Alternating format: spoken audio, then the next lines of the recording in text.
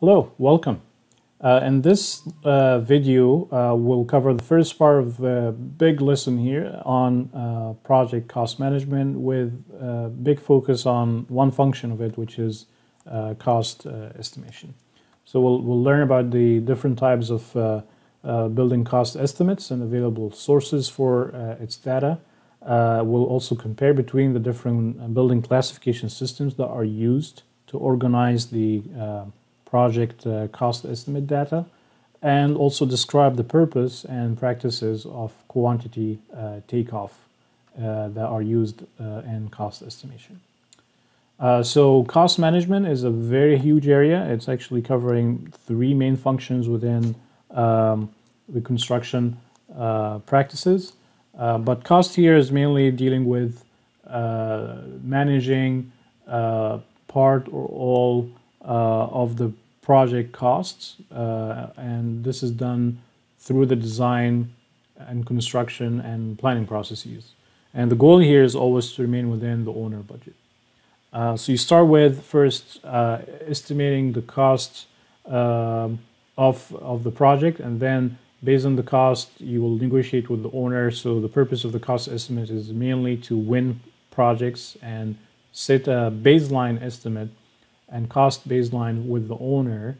So that's done in cost budgeting. And then after that, you track your expenses against this cost baseline through the cost control function. And this is kind of a loop feeding into each other. So you do the estimate to negotiate a budget, and you use the budget to track your expenses.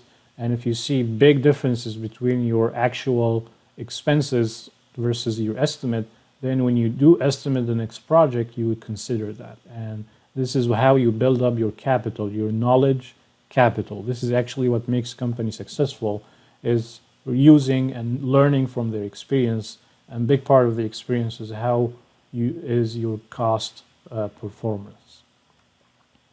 So the big function here is estimating. If you do estimating right, then you will set a right budget, and you will not have big deviation between your estimated performance and actual performance.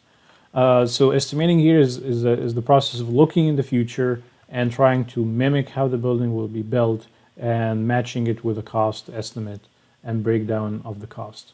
And the key here is there is no correct answer. I can come up with a different estimate than yours, and both will be acceptable because we make reasonable assumptions of how things can be built on site. And because the same building can be built with many approaches, with many styles. Again, remember, management is kind of, as part of it, is a style, is an art of finishing and managing and using resources.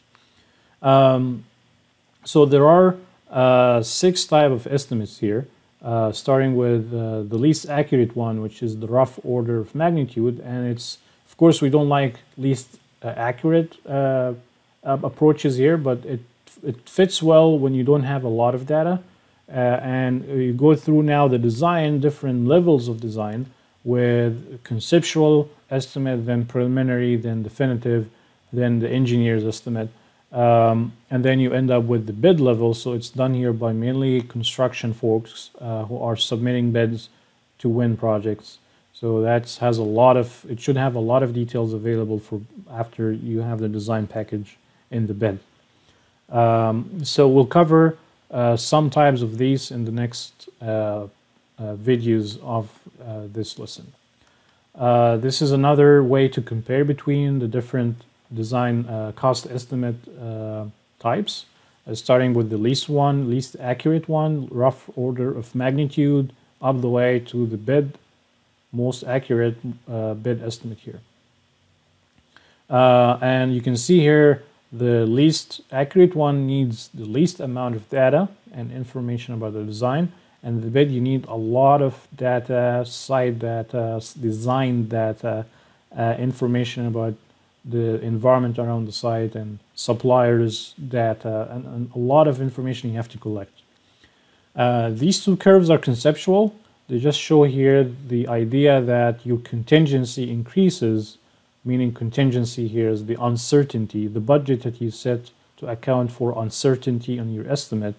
It increases here with the decrease of information you have. So the least information you have, the most contingency you should allocate. These two curves here, the first one refers to the projects that have a lot of uncertainty compared to the ones that have less uncertainty. All projects have uncertainties, but this one here refers to projects that, first of all, you're building a new project, so this is what we call the greenfield plant or greenfield projects. These are projects that you build but without any historical cost information or data. So that's risky because you didn't do this project before. And the other type of project is if you're working in existing facilities or buildings, so kind of remodeling of a building. You don't know what's inside the walls. You don't know if there is any hazardous material. So unforeseen conditions will increase your uncertainty. The other type of projects here are the ones that everyone loves to work on, are greenfield plants or projects. So you start from a clean lot of land and you build things. There are less unforeseen conditions you're dealing with. So next here is what type of data we can have access to. It depends on your situation. If you're working in a construction company, then you should have a lot of in-house cost data with along the number of years this company was in existence. The next would be public project cost data. So like this for one example here is published by Caltrans, California Department of Transportation, and they look at all the bids are submitted to for their projects and try to organize here on average for every type of work in their projects how much do contractors bid. So they derive the data here from the bids that they receive. And then the last source here is proprietary published cost data. And these ones will be the ones we'll kind of refer to in this course. These groups of books are published by Gordian, and they are famously known as RS Means. This is the old name of the publisher that used to publish these data. Now, all this data, cost data, should be reported, remember in the cost control phase, should be reported following a specific system, meaning that as a specific way to classify, if I get expense for concrete, I should allocate it to a cost code different than a cost code for, let's say, carpet. So I have to organize my numbers here. You organize your number by following a standard way to classify the building scope. So here we have Construction Specification Institute, and they publish different standard systems to classify your building project scope. So there are two main building system classification systems, Uniformat and Master Format, and both of them are used in cost estimate data. It depends on when are you going to use this system for what type of estimate. So we'll see that in future videos. But Uniformat here organizes the project around the physical parts of the project. So if I have windows, I have slabs, I have columns, I have structural systems, I have finishes. So you look at the project by looking at what components you have in this building. Master Format organizes the project, but by what type of material is being used and also what type of installation methods are being used. So to illustrate more, we have this example here. So if we look at a building, the facade or the exterior wall, this wall will have wood framing, fiberglass insulation, drywall interior finishes. A lot of materials gets into finishing what you see as just a wall. Now, Uniformat will be representing that wall with just wall, right? We'll call it wall. And we'll give you a cost estimate for this wall by linear foot. But Master Format will be represented by 3 divisions. So the classification system will have kind of a hierarchy or divisions. And it will be represented in Master Format by 3 separate divisions: wood, insulation, and drywall. So here, this is kind of your Your uniformat is using component-based or assembly-based approach to represent a building, but master format represents or uses work-based. What effort is done here is done. You can look at it also by what type of subcontractors usually describe themselves by saying, I'm division this, I'm division 3, I'm a concrete contractor, I'm covering division 3 scope of work. So that's following the master format. So master format have 49 divisions. It started in the old days. It started with 16 divisions, like shown in this left side here. But this one is the divisions following the 2010, if I remember correctly. So you see there are a lot of overlap between the old version and the new one, but up to division 14. And then 15 and 16, they started to be detailed more and more, because at that time when they started making changes, buildings, the automation system in buildings became more sophisticated. So they had now like automation, electrical communication, internet, like cabling, you know, a lot of systems now getting to the building, and there are actually now a lot of automation in this. So they came up with 49 divisions instead of 16 divisions. And every division of these is broken down further and further. Uniformat is you can say is simpler. It looks at the building in 3 levels, and the first level here has A, B, C, D, E, F. So 6, you can think of it 6 divisions, in the main level, and then they're broken furthermore. So you have the substructure shell, interior services, equipment, and then special construction or demo. And these are useful when you do estimates based on elements. Like we said, from the concept behind uniformat is you break down the scope based on components or assemblies within the building, not the type of work needed to finish the building. So this is just a zoom here into the levels. So for example, substructure, the first division in the first level, is broken down into foundation and basement construction. And then in foundation, you have the standard, special, and slab and grade. And then the next basement construction here, basement excavation. So maybe you will think excavation is not a product, it's not an assembly. This is assembly, this is assembly, this is an element component assembly. But what does excavation here deliver you at the end? It's not a component of a building. It actually kind of. To create that basement, to create that void, you have to excavate. So you're actually delivering this basement space by excavating. So that's kind of a unique or interesting example here. You're considering work and uniformat, which actually based on assemblies or components. But your component here is the void that's occupied by the basement. And then the walls. The basement walls is the next one. You see here the coding.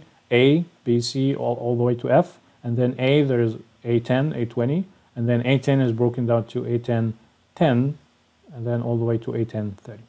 So that's the coding used to label the different parts of this classification system. The last part we're going to cover is quantity takeoff. Again, this cost estimation is a huge topic. It's very hard to cover it in 20 minutes kind of video or even series of videos. It can be its own course. So I'm trying to cover as much as I can here, but not in depth. But quantity takeoff is a huge part of cost estimation. It's the key here is you need to be accurate here as much as you can, because there are a lot of uncertainties you have to handle with assumptions. So quantity takeoff, this is the area where you need to be accurate here. So you measure quantities of work and material that goes into finishing the scope you are trying to get a cost estimate for. So the units used for quantity takeoff are, not that many, but the common ones, the main ones, are the area for things like painting, flooring, length, so you can represent like linear items, wiring, structural steel in some cases, concrete curbs. So in parking lots, you have the curbs at kind of at the edge of the pavement. and then volume for, of course, earthwork and concrete, weight for rebar and structural steel. You can do counts of a lot of doors and fixtures and electrical outlets. And you can also do estimate by time. So how many days you will need a supervision of a PM in this project. Or even like you need to do estimate of dewatering. So how long I need a dewatering system to pump out the groundwater, and that actually translates into cost. So as an example of quantity takeoff, this is the final product in a building. It's a footing. But to do this footing, I need to do quantity takeoff of the excavation. Now you have to think about the quantities of how it's actually being built on site. So I cannot just go on this edge here and here and just draw a line vertical and that's my, I'm trenching. You have to think about the site conditions and the soil. It doesn't stand up vertical like that. No soil stands up, 90 degrees. You need to have trench boxes if you do that, and you have to account for this in the cost. It's fine to do it like this, but you have to say, part of my cost is have to have trench boxes. But let's say that's not a trench. So how if you, with trench box, how are you going to build inside this box? So you have to let the soil to be like the natural angle of repose. That's from geotechnical properties of the soil. You can make assumptions if you don't know the soil type, but you have to account for that. A quantity that's just by the box here around the footing is completely different and much less than the quantity of the soil when it's actually being done on site. So you're losing money if you're actually doing less quantity. Another thing is the footing is here. So you have to account also for that the workers will need to do the work around the footing, rebar, accessing the footing, doing the formwork. So you have to account for at least a foot from this edge and this side and this side. So if your footing is 3 feet 2 inches, then the bottom of your excavation should be 5 foot and 2 inches. Another example of quantity takeoff is the backfill. So now once I excavated using that trapezoidal shape, I built my footing. Now I need to backfill. I can't leave that open like that. So I need to backfill. So you need to have some basic math and kind of figuring out what's the quantity of the backfill here. It's the quantity of the soil that I excavated minus whatever quantity of material I put for my structure. So it's equal to the volume of the cut minus the volume of the footings that I have underground.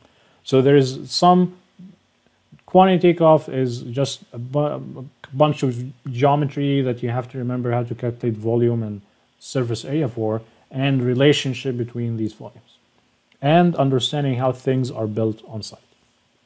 Another example is when you have a building with a basement. So you have the building volume here. The difference between this case and this case in calculating the backfill, I'm not considering only the volume of the elements I'm building, I'm considering the volume of the whole building, because that's the void here that will be occupied by the basement. So the way you calculate even the same quantity between different projects can be different based on the conditions of the project and the geometry you're dealing with. So this is just a couple of examples to show you how you actually do quantity takeoff and what type of units are involved.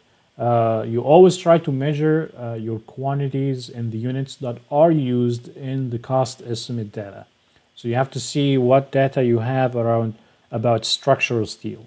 If it's given in linear foot for different cross sections, then you need to calculate quantities of your structural system and organize it by the different cross sections and measure it in length, right? Some companies do that in a different way, different units. So they measure it by ton. So how much ton or how many ton of steel are you installing? And then it's just a matter of just calculating the weight of all the elements, beams and columns you're installing, add up the weight, and then you have the quantity here.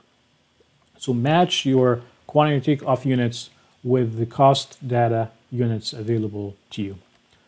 So a couple of advices here. First, again, mentally build the project before you estimate it. So you try to visualize, and now we have building information modeling to help with that. But a good estimator is the one that actually can visualize mentally how this footing will be built. Kind of really imagine, animate how it's being built. And this code here, I really liked it. It's by this estimator, professional estimator here, CEP. It's kind of a certification that's done by this international organization for cost estimators. For construction, we have the American Society of Professional Estimators. That's a more specialized way to get certified if you really like to do cost estimating. But you have to build your project mentally, and then you can do estimating that's realistic. The accuracy of the estimate is dependent on the accuracy of the cost data you're using. So if you think that your data source is not accurate or reliable, then pump up your contingency. Cover the whole scope and avoid any leakage of that scope between the cracks. The cracks here are mainly the lines between the trades or the subs working with you in this project. So in roofing is a good example. So who's doing covering the penetration, for example? Is it the rough carpentry, or the framing contractor, or the roofing contractor? So there are things, tiny things that you have to account for in cost and in general in managing the project.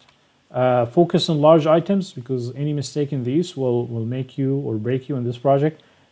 Try to detail as much as you can of the estimate. Sometimes you don't have the data in detailed way, and you have to use square foot estimates, and that's fine, but try to detail as much as you can. The next is digitize and automate your calculations and estimating. So digitize your quantity takeoff. So there are a lot of products now available, like on-screen takeoff, building information models can give you quantities, and try to automate and digitize your cost estimate here. So there are a lot of, like the basic thing here is use Excel sheet, right? Just use Excel sheet to automate the formulas you're using in your estimate. Include units. Units are important because sometimes you need to have that conversion from, let's say, square foot to square yard. If you're not writing the units visibly, you will not see it, and sometimes you will make mistakes. Double check your calculations. So have someone to read your calculations, and compare your cost estimates to other projects you did before. So make sense of the numbers. Like I did an estimate, and it's a tiny, framing job, and it turned out to be 10 million. Make sense of the estimates, compare it to what you have seen before, and review your estimate by the main components of it as a percentage of the total value.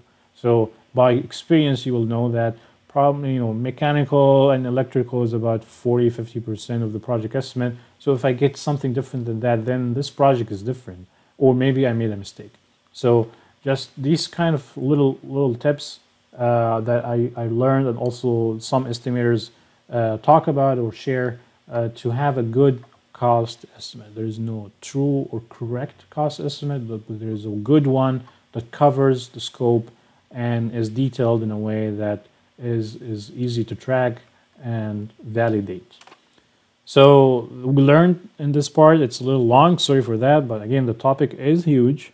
So we need to learn here about what type of cost estimates we can do, what type of data sources are available to us, and what classification systems they use to organize the data and the building scope in general.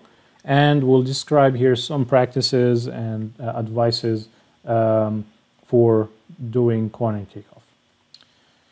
That's the end of the video. See you in other videos.